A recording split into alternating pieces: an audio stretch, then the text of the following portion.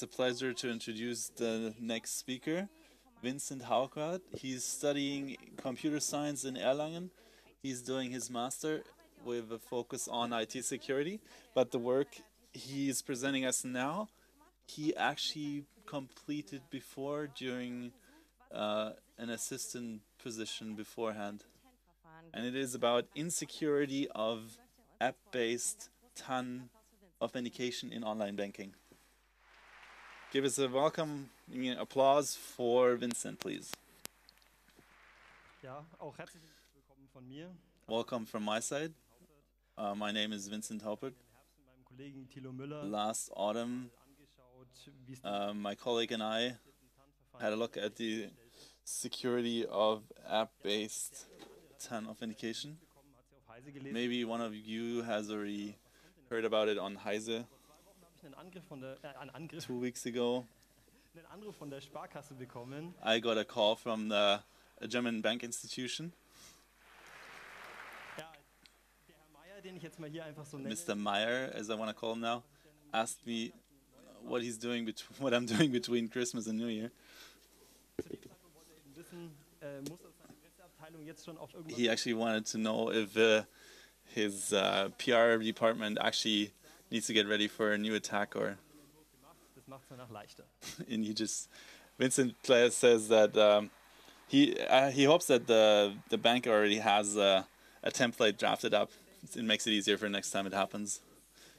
But online banking is so established these days that it affects us all. A special property of it is that in the time between its creation in the 80s and now, it turned into a two-factor authentication procedure. You usually have a username and password and a TAN.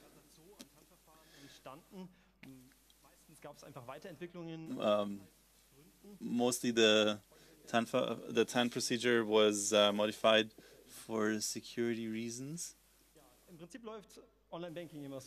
It usually works this way. For completeness sake, I want to draft it up here. You log into the portal, you use your username and password, you create a transaction, and in the second step you have to verify it with a TAN. Usually it used to be an old system where you had a list on paper. The new system, or newer, is with using a phone, but this is also leaky or insecure, as we found. And then there's also the special hardware devices that are pretty commonplace. This last one is actually already pretty safe, but if you believe the banking institution, then there is a pressing need in the population to always and everywhere be able to execute your transactions. So let's have a show of hands. Who at the moment is doing an online transaction? So if you want to do it everywhere, of course you don't want to have an extra device that you have to carry with you. So what they did is they discovered a device that everyone always has with them, and it's called the smartphone. And it's, of course, it's secure.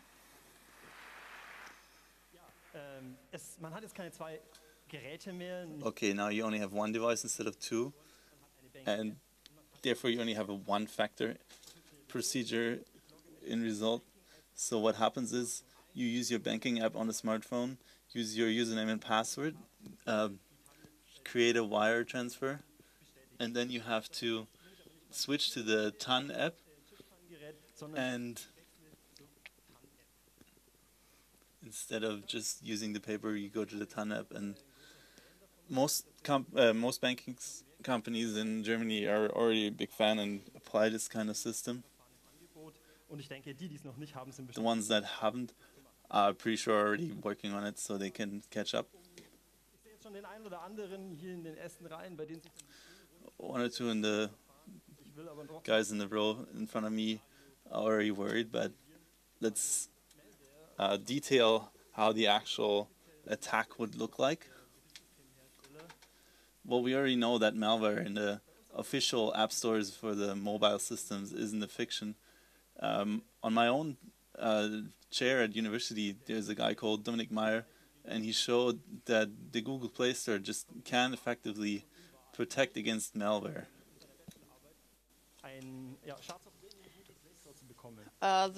The idea was to bring some malware to the Google App Store, and it was his bachelor thesis, and he told his tutor, yeah, that he was ready already, so it was really quick. And that was in 2014, by the way. And what he did was he zipped a root exploit. Well, he just zipped it and he uploaded it. There was no password, nothing else. Just uploaded it. But that's not only theory. At the same time, we made this app. There was the app Brain Test that had about 500,000 downloads. This app actually did what the theory might be to the mobile TAN area, and it hacks the software and just relates on the hardware.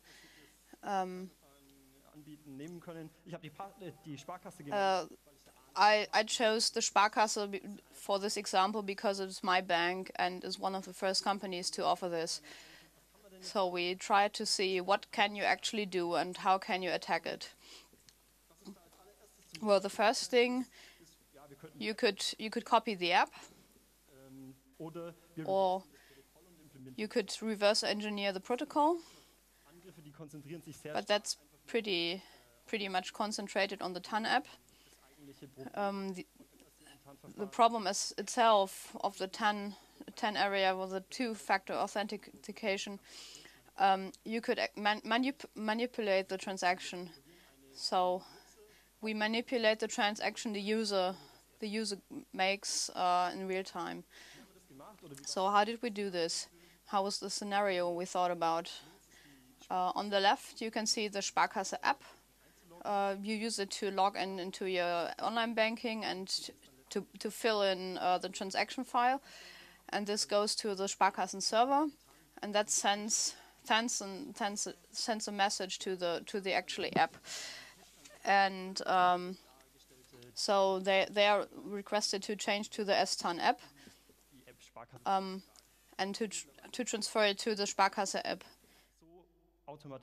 And it's so much automated that you actually ask yourself why you have two apps for this. What we do after filling in the information on the Sparkasse app, we manipulate the data, and we change the address, we change the amount, and the Sparkasse sends the same details to the TAN app, and then shows it there. And before showing it there, we manipulate it to the original data, so the user can't see this and just says okay, and and accepts the payment. What are the security measures for this? So the Sparkassen app is pretty easy on this. So it doesn't really have security measures. You have a root. You can see if you are the root on the device. On the other side, the STAN app tries to use more measures than one to keep itself safe from malware. But all these measures, even the Sparkasse is not sure about all these measures and if they are really working. They have a root detection. If root is not available, the app just quits. It's a static analysis, by the way, and it's TÜV approved. It's German quality. So from this mark on, we were pretty amazed. But then we see what the actual security measures are. So we found out the Sparkasse isn't so sure about their own security measures. So they bought something from Proman. They made a native library, the so-called Proman Shield. And the library is of course encoded and is obfuscated with a special key. So you can't just patch out the library. Yeah, just take it out. They took strings from the Java logics and pushes this into the library. The app itself sets static fields with strings, or they have an index, so that makes it difficult to just pull down the library from the app. It detects root, debuggers, repackaging, but it doesn't really handle it. So that's the reason is they want to sell a library that works with any software, so that's not personalized on this app. Well, so this is how it's implemented. There's callbacks in the Java code for the events, for example, debuggers or root. The app itself implements the interface, and if it detects it, it calls the code. So on the button there's a routing status. It's in the parameter Z, and it checks if it's rooted or not. And then it quits. Just if you don't have the root status, if this event comes, the methods end and the app runs. It's a paradox because this app doesn't have a status. It just delivers strings, even if root is already detected. I didn't think it was so easy.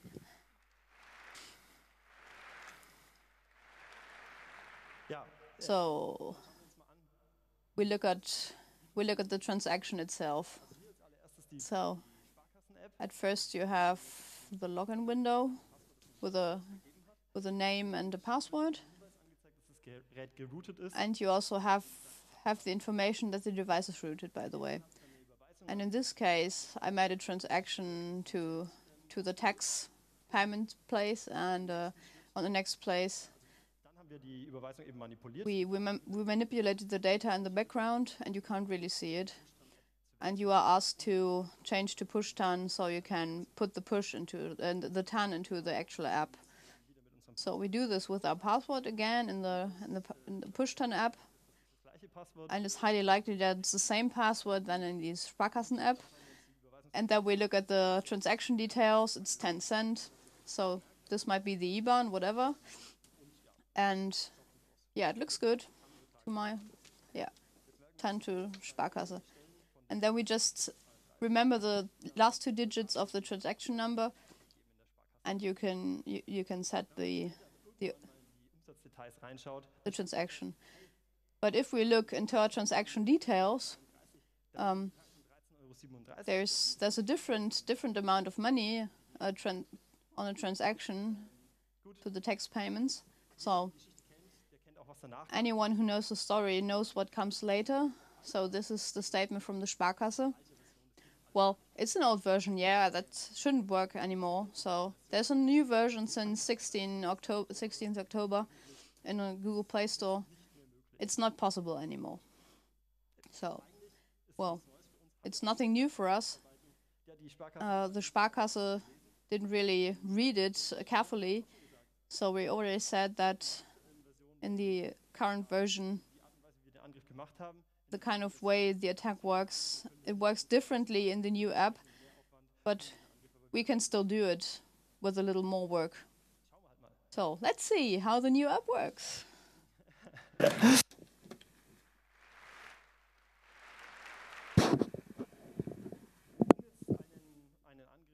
In order to drive an attack against the new version, first have to think about what's different this time. Well, at Promon or maybe the bank, they realized that it doesn't really make sense what they did so far.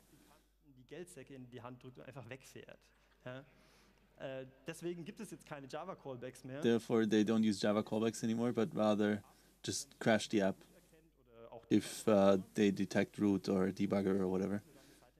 And then they open a page in the browser, and therefore you can't just circumvent the root detection anymore that way, or at least as easily.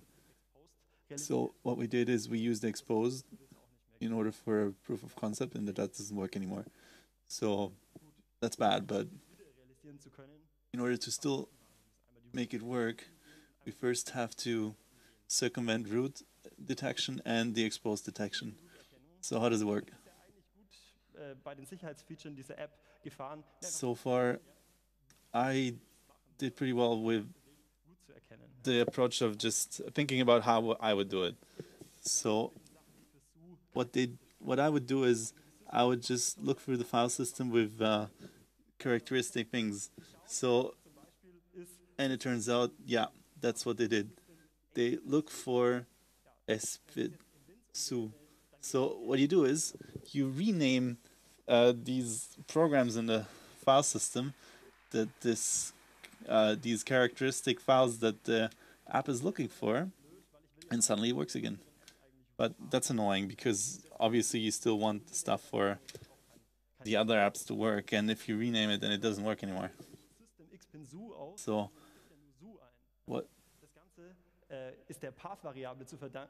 what happens is you usually don't just run the command and not use the full path, but rather just the command name, because it uses the path expansion. So what you did is you changed the path, and it still works everywhere, and the app just doesn't realize it anymore. Perfect. Ein bisschen paradoxer wird es aber immer noch vor dem Hintergrund. It gets a little more paradox now, because the actual app recognizes this, but the Promon library doesn't. So you still get the warning in the app, even though it now doesn't crash anymore. So how does the exposed detection work? Well, same approach. What would I do? Probably just look for something characteristic that is unique for exposed, and this list shows you what they're looking for. So we now have to get rid of this somehow, and it still has to work. The first 4 you can just delete or rename or whatever. You don't need them. So that's easy. And the other 3 are a little more tricky because you actually use them, but let's just rename them. And you obviously have to resolve the dependency among them, but it's not enough. So this is actually working a little better than I expected. So they actually look in the executable and look for the string exposed.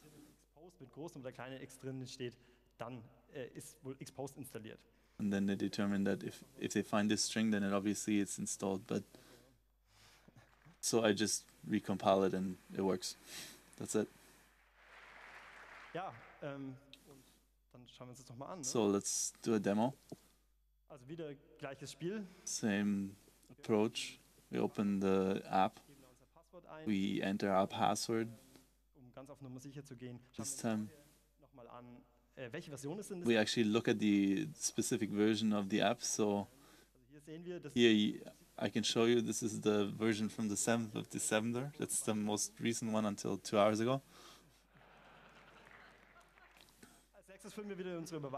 So let's enter our wire transfer, not to the tax collectors, but rather to the library of my university.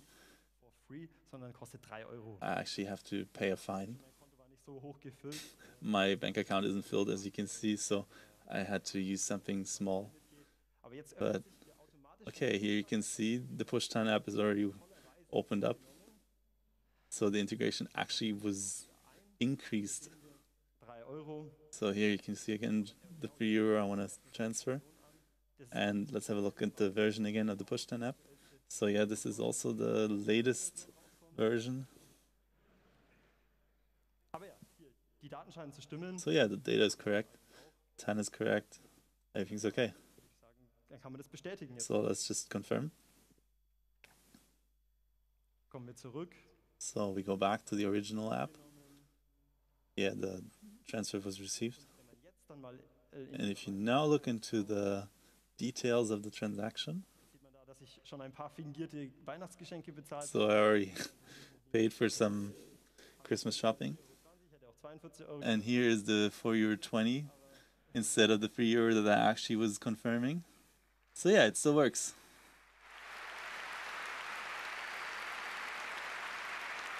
Jetzt nochmal.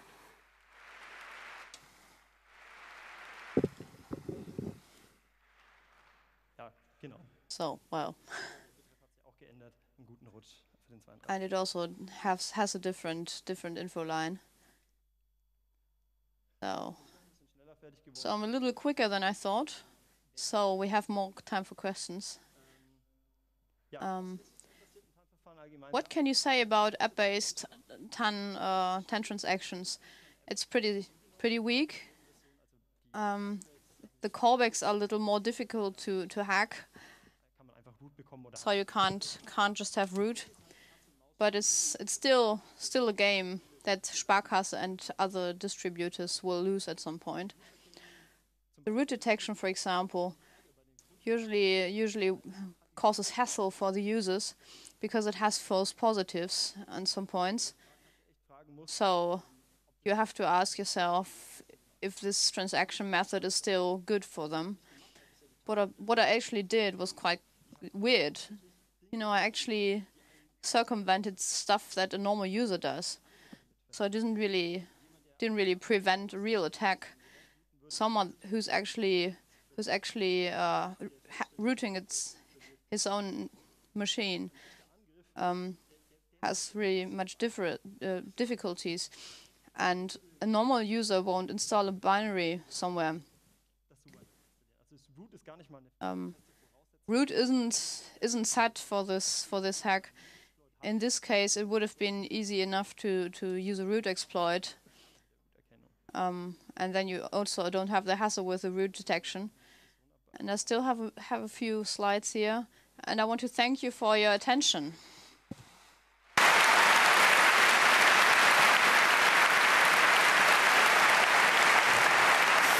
Vielen Dank, Vincent. Thanks a lot, Vincent. Great talk. So, and we now have time for questions. Macht euch bitte kenntlich. So, if you're online, please write in the IRC. Vor zu dem Mikro fahren. Guys in the room, just go to the microphone. Mikros 2 und 4 sind an. Ich sehe schon jemand am Mikro 2? Nein, du stehst da nur so. Okay.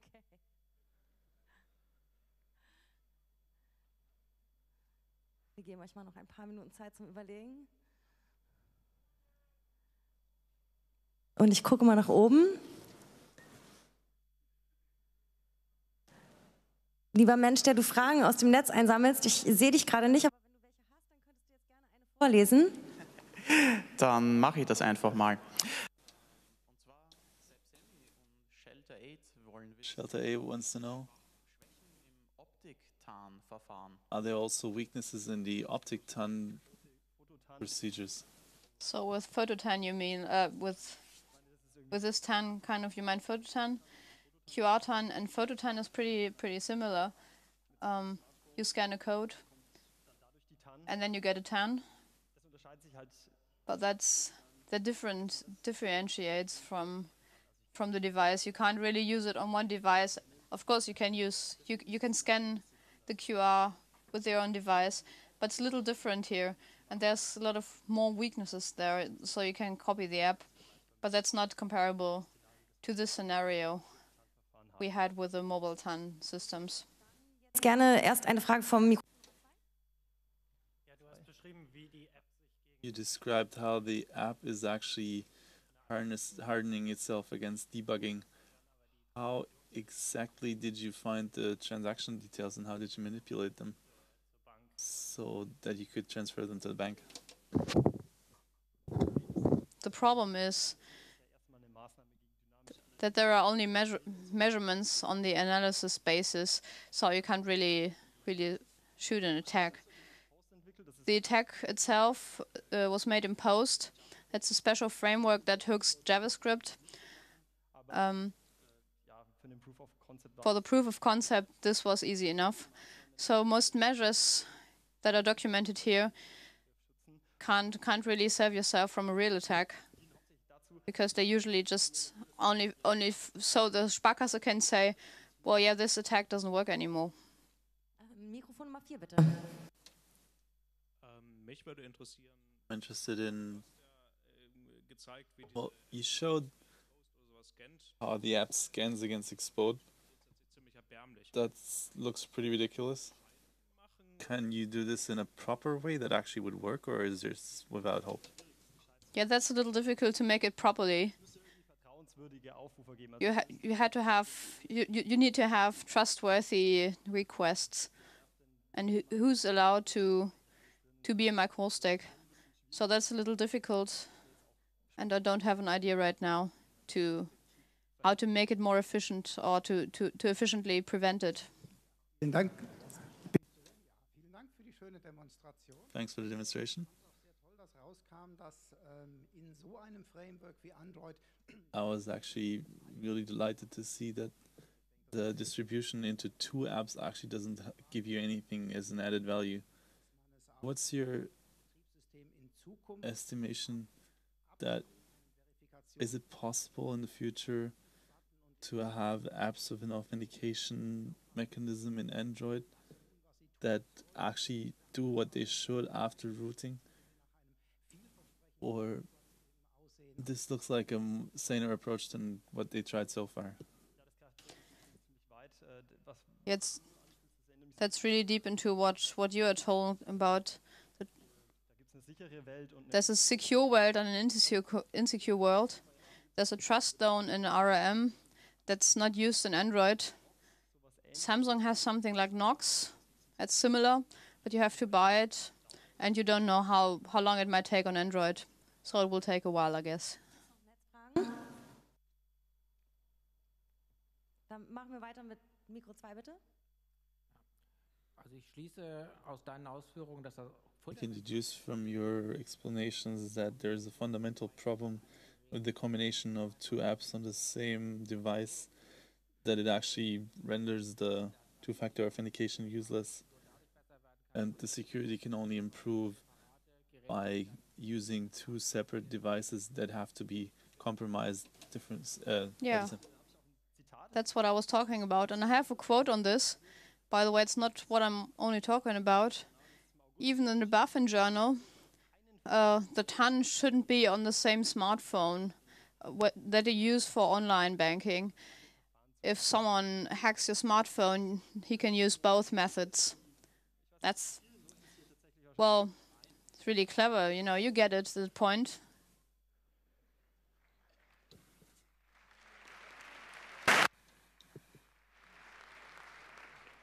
Bitteschön. Ja, einige Leute wollten wissen, dass vielleicht ist das jetzt gerade. Some people wanted to know, maybe this has already been answered, but if you have two different procedures, maybe app and PC, if it's secure, then. Well, it still have same problems like QR and PhotoTAN, but it's still quite safe. If I use this TAN method on my computer, it's not worse than SMS TAN, for example. It's comparable. Bitte? Ja, also relativ neu, weil aus Well, this seems relatively new from my own experience. I know that Banking that when you use mobile 10 with my device, then I'm not allowed to start the transaction from the same device. So they actually filtered mobile host names, and then the vendor that created the software that they actually released the same app under a different logo. That so I can only deduce that they know that it's crap. So I have a different quote here. That's the MASI is the internet standard for internet payments. The time is over right now, so you have to have strong customer authorization, but you can interpret everything into this here. So it has a Q&A that's longer than the actual text of this information. And after that, app-based security measurements and the actual online banking have to be on different machines. So it's actually questionable whether this method is supposed to be allowed to live. May I ask how you do wire transfers, or what do you recommend? I use TAN, and I actually use it on my mobile device, but usually just when I'm longer somewhere, you know. I don't really have the need to make transactions wherever I am. I actually can say TAN is really good. Vielen, vielen Dank. Bitte nicht böse sein, wenn Thanks a lot. He actually promised to stay here if you have some questions, so just walk up to him and chat him up. You guys have been listening to the translation.